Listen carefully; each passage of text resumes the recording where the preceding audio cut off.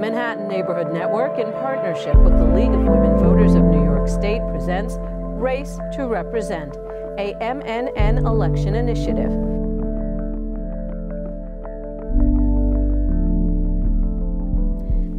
Hello, I'm Julie Walker. New Yorkers will be voting in the general election on Tuesday, November 6th. They'll cast their ballots for offices including governor, lieutenant governor, attorney general, comptroller, state senate, and state assembly. Today, we bring you a debate with the candidates running for state assembly in District 69. The winner will take office in January of 2019. The New York State Assembly works alongside the state senate and the governor to create laws and establish a state budget. The 69th district is in Manhattan, and it covers the neighborhoods of Manhattan Valley, Morningside Heights, and portions of the Upper West Side and West Harlem. Joining us today is Democrat nominee and incumbent Daniel O'Donnell and his Republican challenger, Corina Contenescu. Assemblyman Daniel O'Donnell, let's start with you. What 3 words would you use to describe yourself that identify you as the better candidate? Progressive, independent, and hardworking. And now to your challenger, Corina Contenescu. Fearless, faithful, and I would say fighter. Okay, we'll stay with you for the next question. What makes you the right choice over your opponent? I came here in 2000. I came alone with 2 suitcases. I managed on my own to graduate from Columbia University. I worked in Wall Street. I made it on my own without anyone's help. I'm a free spirit, a fighter, and an independent. I want to fight and fight for America. I'm scared to see socialism coming to the shores of the U.S. The reason I'm running right now is because I want to make sure no one suffers to what Venezuela is suffering now. I lived in communism, and I want to make sure America stays the amazing country that offered me all the opportunities. Okay, Assemblyman O'Donnell, why should voters send you back to Albany? I was the first openly gay man elected to the New York State Assembly. I'm a feminist, I'm a progressive. I have passed important pieces of legislation, including the Marriage Equality Act, including the Dignity for All Students Act, the state's anti-bullying bill. I'm an effective legislator. I come from the community, and I have lived in the district since 1990. And that's the reason I believe I deserve to be reelected. Okay, going back to Ms. Contenescu, if elected, what committees would you like to join? I'd first like to join the Women Committee, the Banking Committee. I will stay with arts, and I would join education. The reason I would like is because education for me was very important being here. Without education, coming from a poor country, basically Romania is not a rich country, I would have not made it here. I like women because I'm a woman, I work on Wall Street, and I know how women are not paid equally to the men, and I've been there. I would like banking and finance. I would like immigration to help our community.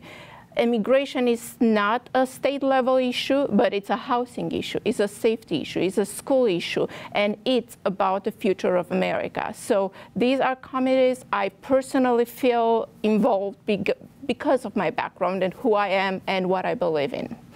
And I really believe that we should fight for the rights of everyone. We shouldn't place one group rights over the other group's rights. We are America. We are all together. We need to be better in the future. Mr. O'Donnell, the committees that you're on, what are you most proud of with the work you've done?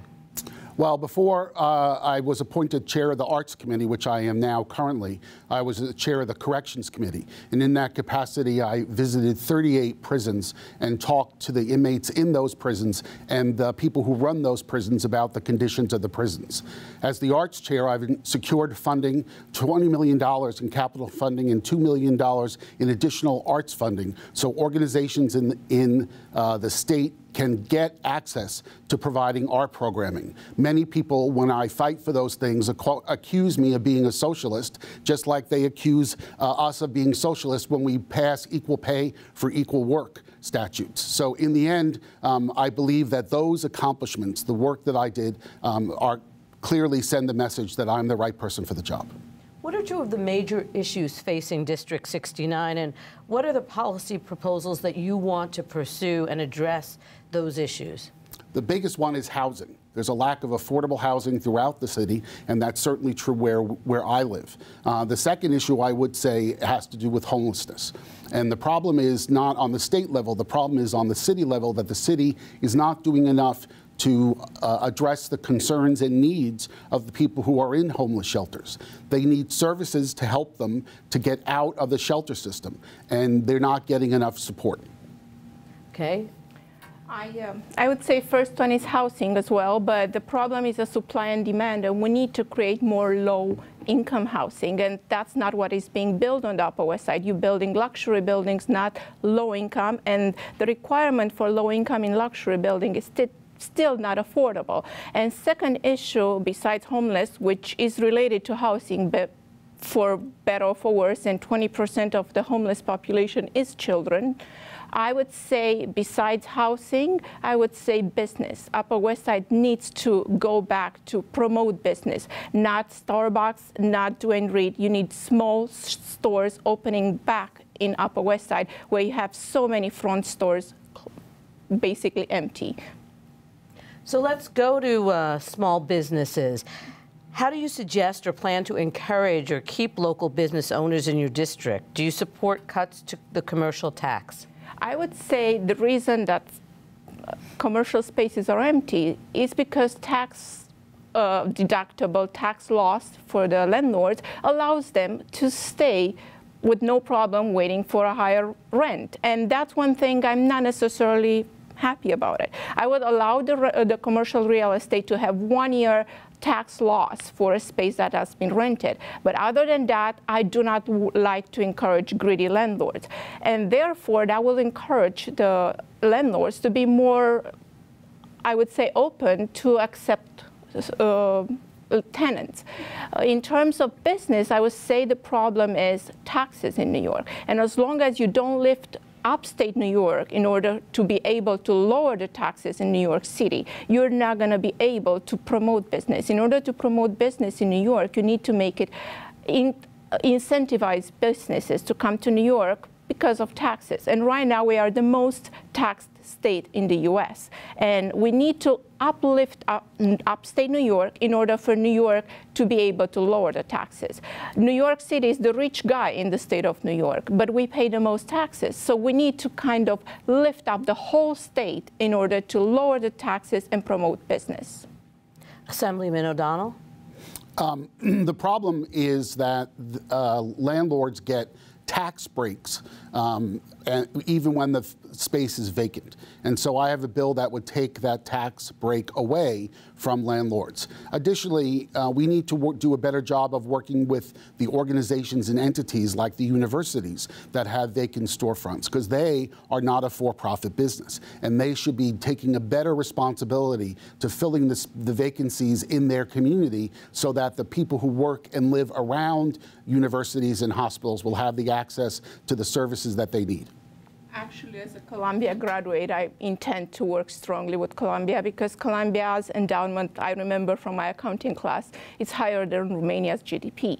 And Columbia is a huge factor in actually District 69, and we should approach it and make Columbia help with vocational trainings, with business startups, because they have business startups for students. Why not do that for the community as well? Because Columbia would be interested with someone that approaches them in a practical manner.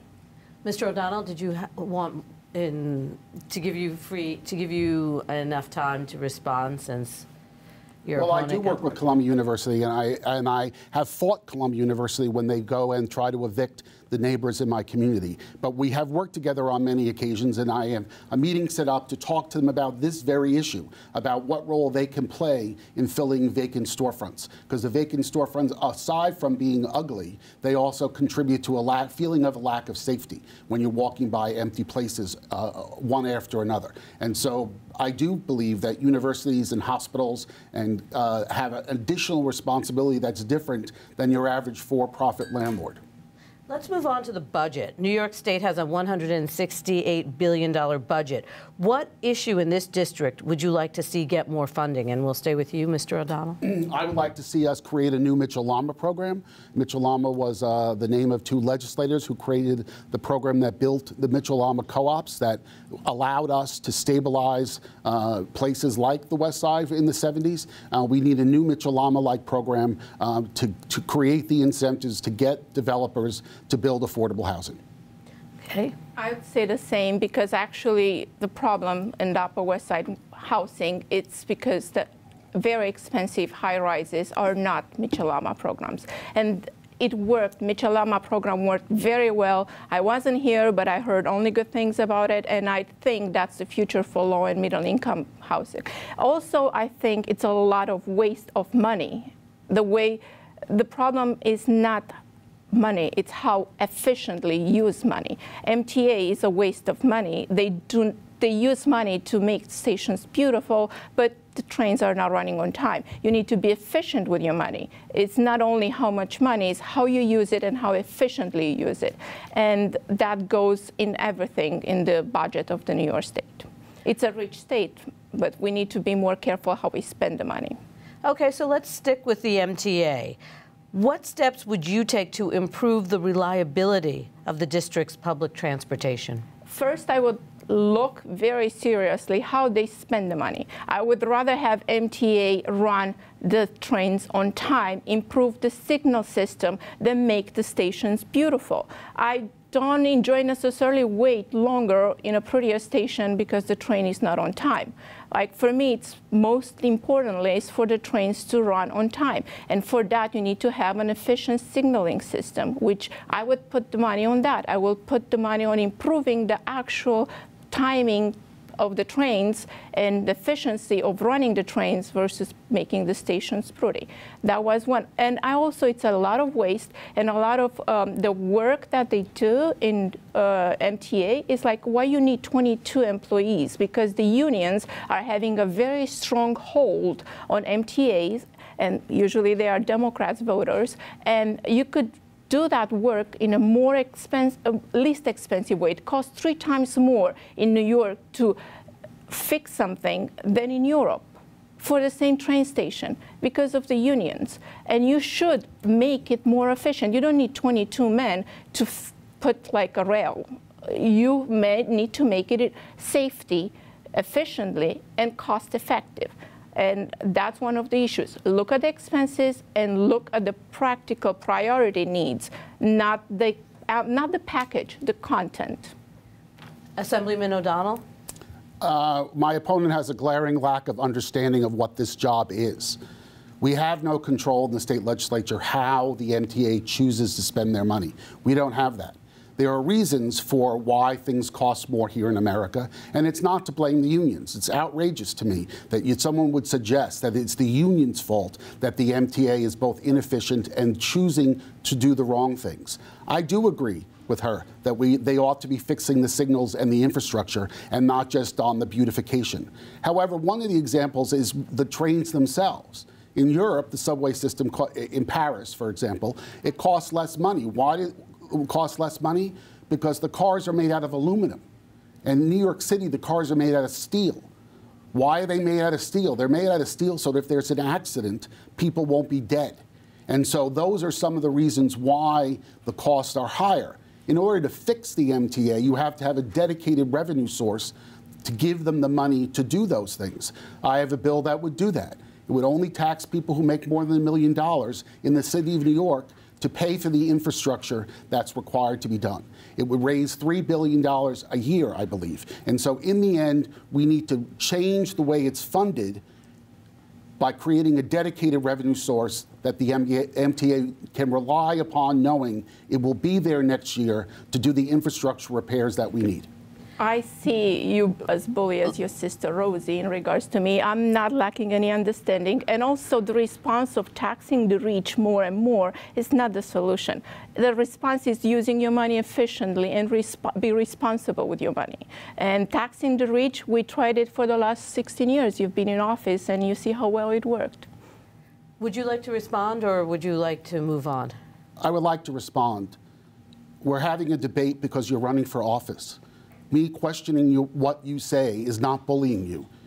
My sister and brothers, who I love very much, have no relevance to this discussion, and it's embarrassing to me that you would bring it up. Let's stay on topic. You are debating each other and no one else, so let's stay on topic, please.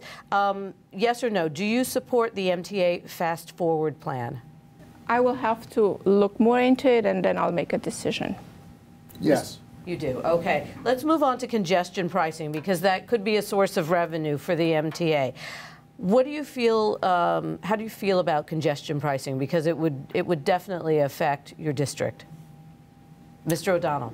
I have voted for congestion pricing in different variations in my time in the Assembly. The problem always is you have to get the details correct. And so how is it going to be implemented, and where is the line going to be?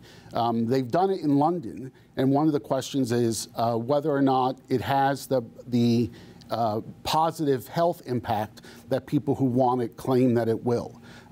So in principle, I support the idea of it. It's just, unfortunately, whenever someone says that, there's not a bill to read to know exactly how it would be implemented, and I would need to be able to do that to support it in the future.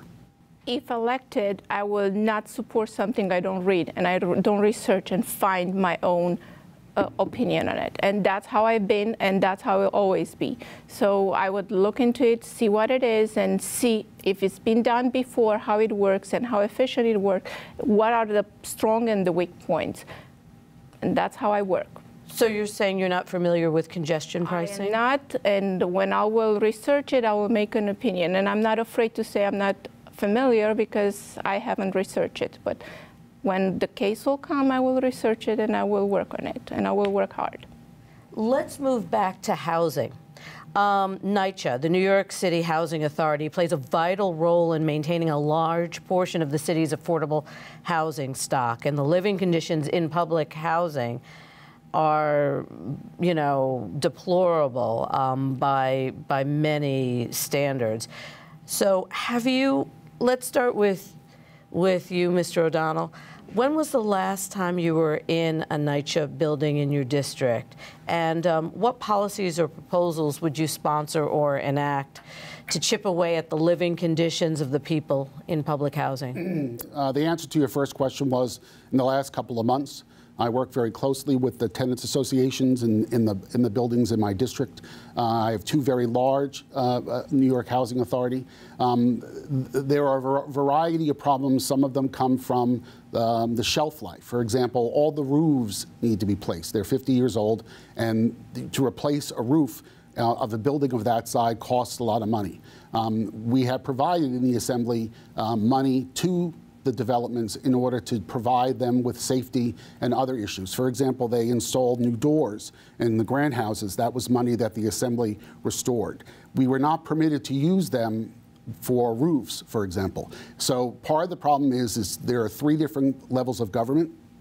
All levels of government share in the responsibility for this, and it needs to be fixed. Certainly in those cases where they are infested or there's lead, the city has to do a much better job of making sure that they eliminate those problems. Ms. Contenescu, when was the last time you were in a public housing building in your district? Actually, I was last week in Douglas Housing, which is in Assemblyman District, and I talked to the president there. Her exact words were, the Assembly is a very nice person, but he has not done much. And I would say lead is a huge problem in the public housing. And also, I think the problem is that the mayor wants to privatize NYCHA. And we have to look into that seriously, and that's a huge issue. And as an Assembly woman, I would definitely fight for NYCHA not to be privatized. And also, I would like to get people that are on parole and very low misdemeanors, instead of going to jail, make them do voluntary work for NYCHA, paint, fix. It's better to give a kid of 18 years old like a sentence to fix something than send him to jail. And I would say privatizing NYCHA is a crime. Okay, let's talk about Rikers. Are you for or against the closing of Rikers Island and moving the inmate population to the borough-based facilities? I'm against it. Okay. And the reason is I would not, in my neighborhood, I would not like to have my kids passing by a prison. It's not safe, and the reason the prisons were put on an island is because it's harder to get out of that island. And look what the prison used to be on Roosevelt Island, and what they did, they moved it to Rikers Island, and Roosevelt became a residential island. I do not see the benefit of having prisons next to people, next to subway, next to ways for people who escape out of prison to get hostages and be far more dangerous. Assemblyman O'Donnell? Yes, I do support the plan to close Rikers. It is not a prison, it is a jail. There is a difference. The people who are there are pretrial detainees. Many of them have not been convicted of anything. As a former public defender in Brooklyn, I learned firsthand what happens at Rikers and the way Rikers, the culture at Rikers, is not helpful to getting people to move their lives forward. Additionally, it costs an awful lot of money and time to move people to and from Rikers Island. And that creates inefficiencies in the court system. And anybody who's worked in the court system knows that we need to make it so that the people who are going to court are closer to the courthouses than Rikers Island is. So for those reasons, I support the idea of closing Rikers Island, putting the pretrial detainees closer to where their court cases are, closer to where their families are for support, and hopefully get them into programs so they don't have to go to prison. Let's move on to reproductive health, the Reproductive Health Act. The State Assembly passed the Reproductive Health Act that would write into New York state law a woman's right to access abortion that is consistent with Roe versus Wade. Assemblyman O'Donnell, do you support the bill and why? I'm a sponsor of the bill, and I have voted for it a number of times. Any of the people in this country who watched the debacle of the Kavanaugh confirmation could understand why it's at risk for a woman to control her own body. I'm a feminist. I was raised a feminist. My mother was pro-choice pre-Roe v. Wade in 1970, and so I remain pro-choice to this day. Ms. Contenescu? I'm a Christian. I am a woman, and I personally, if faced with a choice, I don't think I will do abortion. The women have the choice to do what they want. I personally think there are other ways to avoid. Make sure you do not get to the point where you have to have an abortion. I do not think abortion should be used as contraceptive. You have other means to protect yourself as a woman. And I really think that the guilt, the toll on your body, on your mental health as a woman, is a huge price you're going to pay. I've been with a friend of mine, she was 18, and I've been with her to get an abortion, and the guilt and the pain she suffered for years, I've seen it firsthand. And I agree that when there's a health issue for the mom or for the baby, I understand there are situations. I had a friend who had to have an abortion because of health issues. But I do not see it as a contraceptive method. And that's my personal faith and as a woman stance. Do you support the bill? Women have to have the right, and it's their choice. They respond in front of God. So that's a yes. You support the bill, but you do not believe in abortion. Neutral. It would be against. You have to vote. I would not vote. All right. Let's move on to the move towards legalizing marijuana would put New York among the growing number of states that have legalized the drug, including California, Colorado, Washington.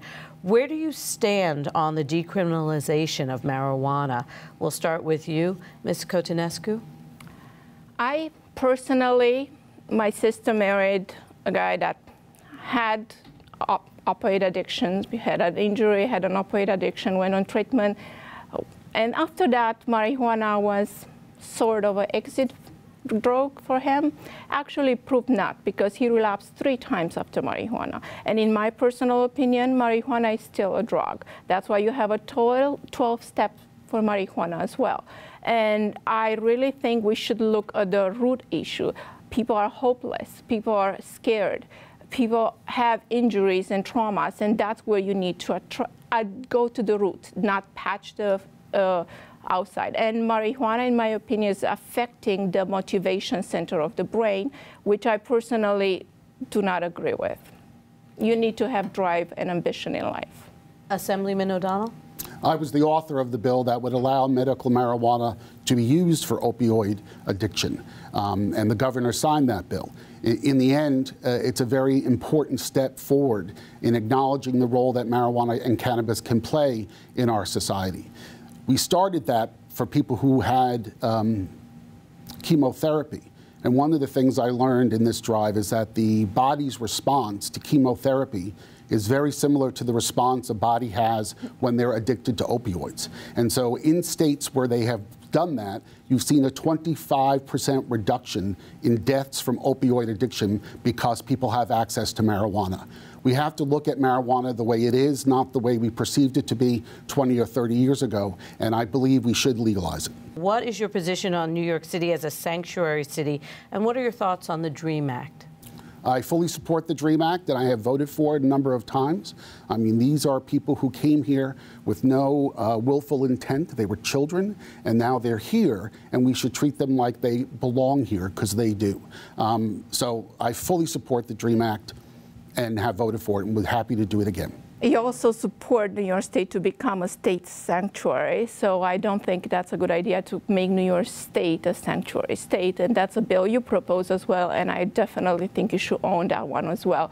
In terms of immigration, I came here legally, and I support legal immigration. I know there are a lot of people in difficult situation, and they are exploited here because they are in a legal situation, and I would try to help them get legal status, get better work opportunities and safety, and get away from the fear of deportation. In terms of DACA, if the students are hardworking and deserve to be here, yes. So that's my position. You need to prove yourself. I worked hard, and I really believe in the merit education. So, and in terms of immigration, I definitely support legal immigration based on merit. So, and I do not support a sanctuary state. You do not support New York City as a sanctuary city, and a sanctuary state, the bill that Assemblyman is proposing. Okay, Assemblyman O'Donnell? I just think she's wrong. We're going to move on to closing statements, so if you'd like that to be part of your closing statement, we'll start with you. Ms. Contenescu, your closing statement, please. I came here for a better life. I don't want America to become a socialist country. The Democratic Party is the socialist country. You promoted laws that inhibit the travel, the laws that inhibit the money movement. You kind of strangle America and transform it in a socialist country. You have a 28-year-old woman voted on a socialist agenda in the US. I want education. I want legal immigration. I want jobs. I want better opportunities. I want America to be the America we all dreamed when we came here. I came here with dreams, and I want to make sure we all have them. I do not agree with state sanctuary. I do not agree with illegal immigration, and I really believe America deserves better.